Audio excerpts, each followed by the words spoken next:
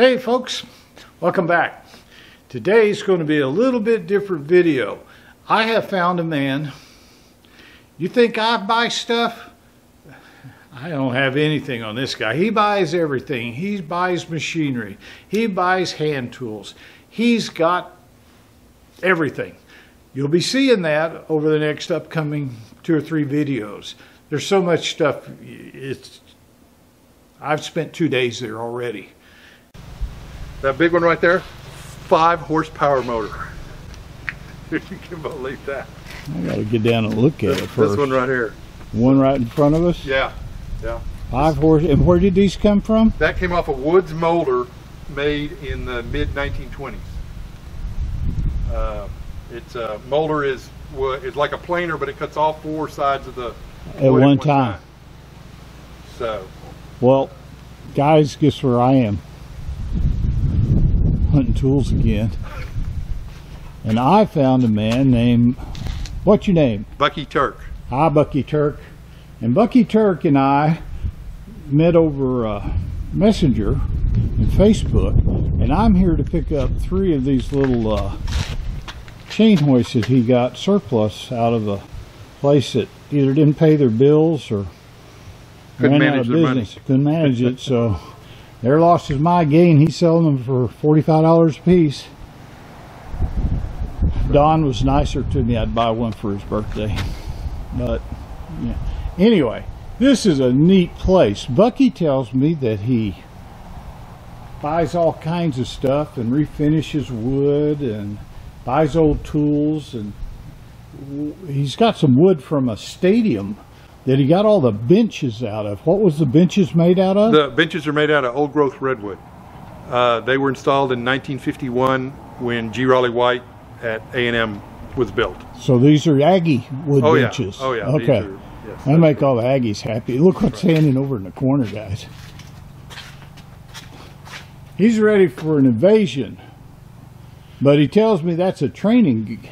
Yeah, it's larger than full scale. Oh, okay. Okay, and so it was used to train the troops where they could see how the mechanism worked and how you disassembled it. And so that's why it's all open. That's right. That's why it's got all cool. cutaway shots in it. So, came out of a military museum in Missouri that unfortunately had to close some 10 or 15 years ago. You got traffic lights. Now, Bucky, you told me that almost everything in this building's for sale. Yes. With the exception of there's a wood bench over there and a South Bend lathe and this right here. And this that is door going in my house. Ooh. This is a. That's a very tall. Yeah. This is it. This is a side panel. The second side panel, and there's the door. Has double hung windows, beveled glass in the door, and the double hung windows have beveled glass, leaded glass in them. So that's going in my house that I'm getting ready. I don't think you're going to sell your little saw and your we have the same taste in toolboxes at this time. You got a roll top desk over there. Yeah, I have about 4 roll top desks actually for sale. This is a small storage area. Well, someday we'll go over and look at your big storage area. This is, what is that? This is a handmade partner's desk. This would have been in like a law firm. For on both sides? Yes. Sitting? And if you look at if you pull the drawers out, you can see that they're hand cut dovetails. And stuff. And then this is a handmade wood pegged cradle. And this was in an old cabin. This would have been suspended from the ceiling, and the way they did that was they had knobs that went in here, and the ropes went up over the rafters, down under this one, over that one, under that one, back up over the rafter and back down on both sides. And they pulled those up out of the way because the cabins were so small. Okay. So you needed all the space. So got old traffic lights in there. Traffic lights, signal lights. This came out off the crossing at Carlos, Texas. Carlos, Texas. I know where that is. Yeah, at one of the railroad crossings. So I'm just going to pan, guys, because there's too much for me to show you every little thing. If you see anything you like or want to talk to him about, you know, he's going to give you some information somewhere in this video about how to get in touch with him. So I came to get these little chain hoists, and Bucky, who's out here working on stuff, and he is allowing us to go through. One of my favorites is trunks. Oh, this is actually a woodworker's trunk.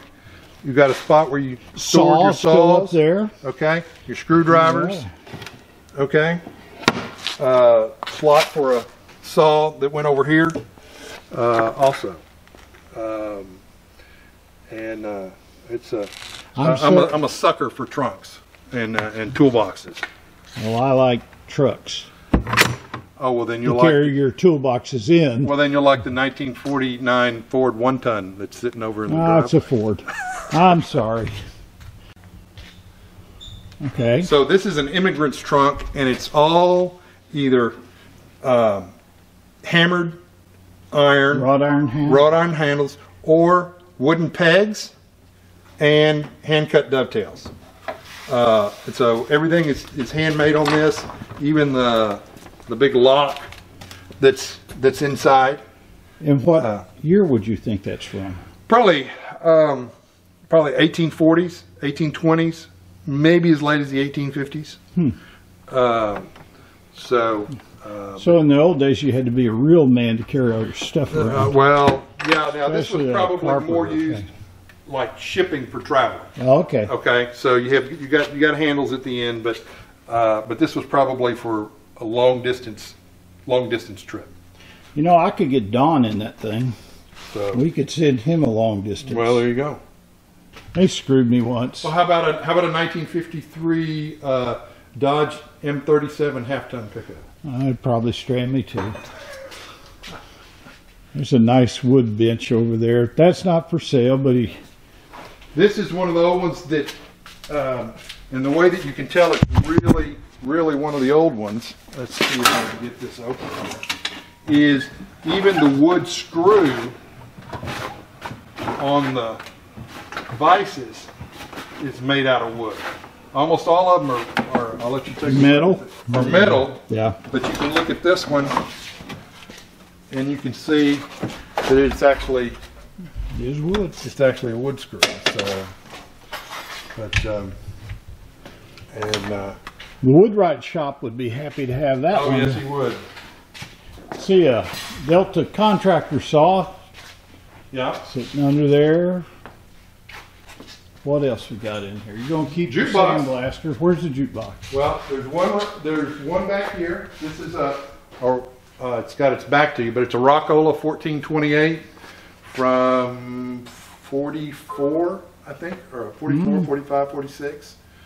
And then there's a reproduction desktop that plays CDs that's right over here. It's got its back to you. We can get around to the side. You can see it. Well, we're mainly interested in your tool stuff. The real stuff. The tool stuff. Yeah. You've got some old blades and those, and those things are all disassembled hay trolleys to be redone. Do you have any line shaft equipment? I've got a huge drill press out at my property. Okay. That's line shaft. And I guess you would say this could be line shaft, though from where I got it, it probably was driven by an old tractor. And where did you get it? This came out of an old 1880s farm outside of Chicago. Cool. That was maintained by the county up there. It's got huge Babbitt bearings underneath here. You adjust the depth of your cut by raising and lowering the table. Is that because it was a fixed drive machine? That's right, because the drive and the blade are fixed. And you can't move that. You can't move that, and so you had a crank down here that you would crank to the position that you wanted, and then you would lock it on the side. On the side over here. Okay, and lock it in place. So, but that's one of my favorite things. It did not look like this when I got it. It was covered in grease and oil so thick I had to use a putty knife to begin with. You were saying something about numbers being stamped in it. Yeah, the numbers on the cross here, let's see if we can get them to, they're right in this row. You can maybe see them right there. All kinds of goodies over here. So old wrenches. Old wrenches, lots of. This looks like a drill disassembled. Yeah, that's what it is. It is a drill that's been cleaned and is ready to be put back together. And that's what you're doing. That's right. It would have mounted on this board on the wall. Mm-hmm. Now you got one over here like that. Right. Yeah. One's ready. What are all these things? Those chain are all, trolleys? Those are chain hay trolleys hoist? too. Hay trolleys, okay. Yeah. Well, a lot of people don't know is the hay trolley was a American invention. Huh. And when they did that, they had to cut the supports out of the old European style barns, and the barns started to sag, and so they actually had to redesign the way that barns were built in the U.S. To allow for the hay trolleys. So it actually led to an architectural change. Shall be darned. When they once they started using the hay trolleys. So. Well, I haven't been back here. There's your little south bend. So my other thing is restoring old rifles. So. Oh. Unfortunately, YouTube doesn't let you talk about that Yes. stuff. Dang 'em. Do you use it a lot? Oh, this is a Craftsman. Yeah, it is a Craftsman. I meant to tell you when you said Southman. I just glanced at it. But I do use it some, mainly to make sleeves and that type little of things. stuff. Yeah. To fit stuff or replace bearings. You mind if I go back through here? No, that's fine. Okay. Most of that is going to be some firearms back there, so I don't know. Well, we'll look. No gas pump.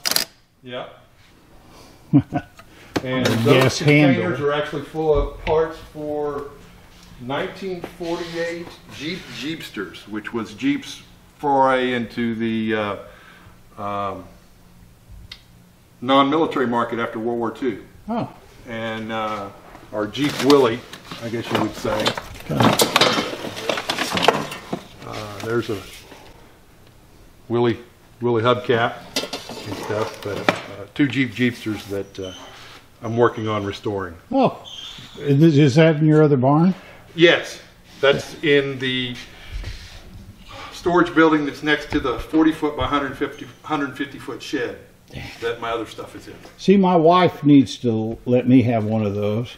Got an old oil pump there. Yeah, yep. That's an old oil pump that would have, you'd have set your container here. Pump it up. Run this to pump it. I don't look that old, but I've actually used one of those in a real oil station back in my younger years. So, what else you got for sale around here? We're going to have to go to that other place. No, but we can go to my garage that's just about 20 yards from here. And I can we can go look in there. You got some more old tools in here. Old tools, some military stuff, military backpacks. There's a I believe that's a German winter backpack from World War II. Looks like deer covered, deer skin. That's right. Huh. That's right, hide covered. Yeah. So. Tell me, let's go back over here. I want to ask you one thing. You told me that. By the way, this is all, and you can edit this if you want. This is antique computer equipment. Oh. This, everything from the first Mac to about 2010, because we used to be in the Mac business. And the Mac Plus, the 20th anniversary Mac, the Mac TV. You showed me a piece of board over here and a bracket. Yes. Could you show me that again? Yep. You told me that you went and bought. So this is actually traded computer equipment for it. This is an original bench from G. Raleigh White Coliseum. So this is... And that's in College Station, Texas. That's in College Station. That's on the A&M campus. That was where basketball was played for a lot of Aggie butts have 50 sat years. on that bench. And graduation was held. and it's made out of old growth redwood. And this is how it was mounted. This would have been the bracket that screwed into the concrete right here, and then bolts went down and bolted into this bracket. So we also did salvage about 300 seats from there that the alumni sat in. Well, when I think of seats, I think of like a regular chair type. That's right. We salvaged about 300 of the flip down seats. Okay. That were mounted basically the same way. But these were bench seats? These were bench seats. These were the students. The students didn't have regular seats. They got just set on the benches. Second class students. That's right. Okay. So, but this will give you an idea of what this is just the wood raw, and this is just a sealer on it. No stain, no colored stain or anything on it. And there you can see the paint from the backside. Of course, it's Aggie maroon. Yes, they alternated. This was what passed for gray that they could find in a good paint. So the benches alternated between maroon and gray as you went up. The colors alternated. How many linear feet of that did you buy? Oh, several thousand. That's all I could tell you. 4,000 students at about 14 inches per butt. So little students. Yeah, well, they crammed them together. They crammed them together. Figure 8, maybe 18. That's a nice desk. It is a nice desk. It really is. It comes apart in 4 pieces, and actually is for sale on Facebook Marketplace. But the top comes off, then the middle section, including the parts that fold down for the working surface, is 1 piece, and then the 2 base pedestals come on. So, well, let's go look in your other shop. Yeah.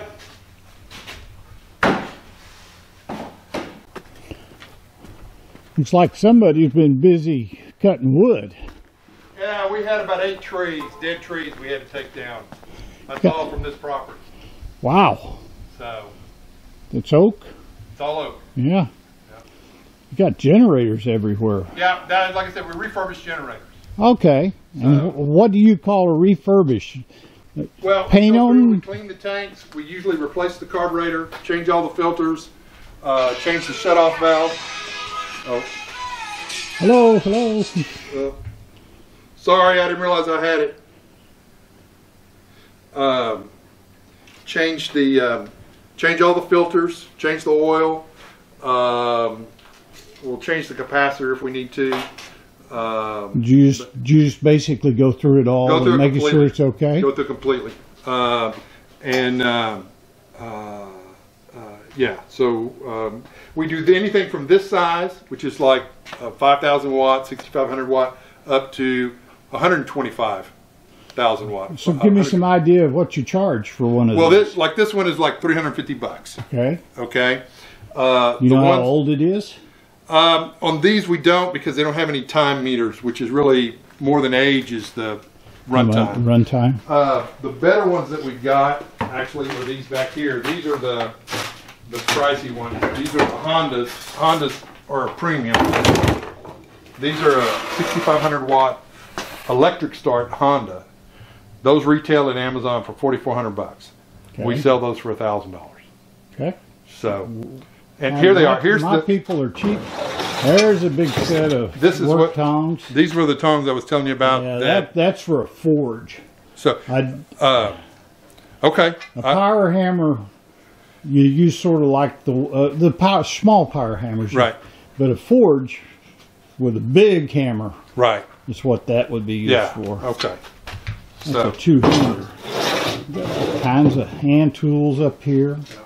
So. Now, what are you going to do with these? Do you just clean them up? They're for sale. Okay. Do you clean them, take them places? Typically clean them. Try not to, take a lot of the patina off if we can help it. Sometimes they're so rusty you have to, or they're not usable. So, but here, you notice anything unusual about this? This came out of the. Hold on. Let me get up. We don't want to look at your socks. Okay. These came out of the old warehouses out on the Riverside campus before they demolished them on Warehouse Row. All types of fires. Okay, notice anything? It's a misspelled type. Yes, and they were like that on almost like all of them. Well, so Not to say So they were anything consistent, bad, but it is Texas A&M. And they had to simple. That's right. That's right. Of course, I went to their fire school there, so they do some good stuff. So what's this? This is your workshop? Well, or no, more this storage? is actually a little bit of overflow. I'm actually trying to move out of here to my big workshop so my wife can have this back. But this is an example of like going through. This was painted about 4 different colors, and we had to take and clean this and sandblast it, take it apart, completely disassemble it. Okay, and now it's ready to go back together. Okay, so now you've got it back together. Yeah. You spent a couple hours working on it. Yeah. 3 hours, 4 hours. Yeah, probably 3 or 4 hours. And what are you going to do with it? Put it on a shelf? No, I would rather sell it. Okay. I've got enough stuff for my shelves. Who would buy that? Somebody that is usually for like a man cave or decorative type Something stuff. on top of a restaurant? Yeah. Typically, you'd try to have 2 of these, okay, where you could run a set of ropes between them. You know, that type of stuff. I see all kinds of goodies on the shelves back here, from big solid pieces of wood. Hello? While he's talking, we're going to sneak around. Yeah. What wood he collects. Okay. Yeah, no problem. No problem. I got plenty of There's stuff. another jukebox back over in there. All right. Bye-bye. Big cork boards. So if you want to come over here, I can show you a small sample of tools.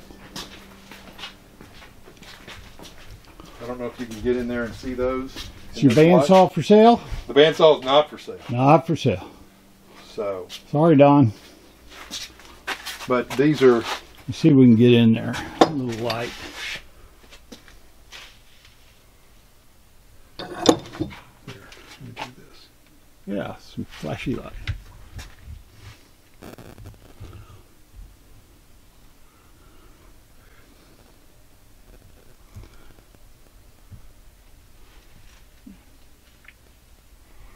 Wrenches there? Yeah. Wrenches and planes. I'm partial to old planes. I'm partial to planes. So. A skeet machine. And yeah, and I have several antique versions of these. Huh. That this one my daughter uses. She likes to shoot. My youngest daughter's my hunting companion. An old miter saw right there. So. What else can we? Got parts of handles for different things that shoot small projectiles very quickly. Yes, that's right. And probably the best thing is for you to come out again sometime and see the large storage areas. I will be back. Got a little press there. Wood clamps. Yeah, these are the.